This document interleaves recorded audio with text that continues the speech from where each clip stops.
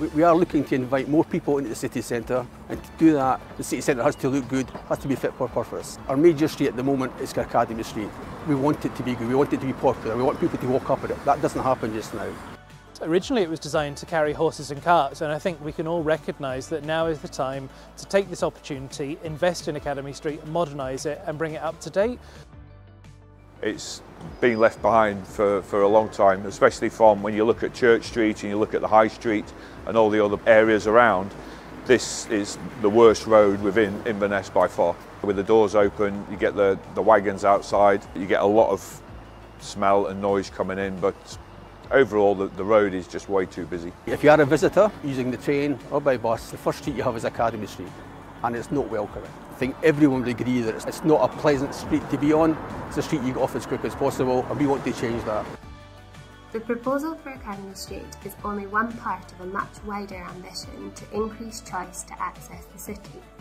This will improve the street for active travel. Private cars whose destination is not the city centre will go around rather than through using the West Link Road and other routes.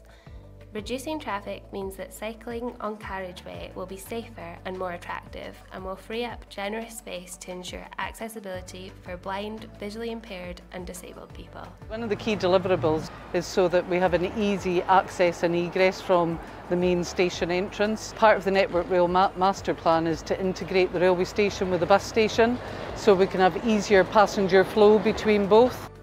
Exciting work's ongoing to create a sustainable priority network for buses in and around Inverness. It's one element of what can happen to actually make the flow of buses more efficient. There's a lot of traffic in Academy Street that's using it as a through thoroughfare that probably doesn't need to be there. Change can be difficult for people, and I can appreciate that. We need to see the bigger picture from an access point of view, and I do personally feel making it more accessible in that way will bring more people in. It's going to make our lives a lot more easier.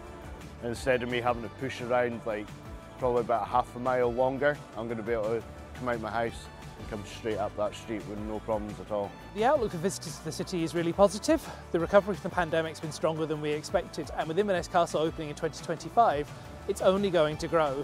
So now we need to have the right infrastructure in the city to be able to handle that. We need to create great spaces, places where people can stay, to spend their time, to have a comfy seat, to have shelter from the elements. And I think through this investment in Academy Street, we can deliver all of those things, make it better for the visitors, better for us as local people, and better for businesses as well. The Inverness strategy, city vision, it all has the one aim, obviously improve the shopping experience for our visitors, for our locals, for our children, for parents, so it's a safe place to go, and this is, Academy Street is at the heart of it. You know, the pavement culture in many cities is what attracts people into them. And you know, Inverness can go in the same direction, no doubt about that. The Highland Council is currently evaluating locations for a park and ride service, and throughout the city has also increased and improved infrastructure for cycling and wheeling. It'd be nice to get it done.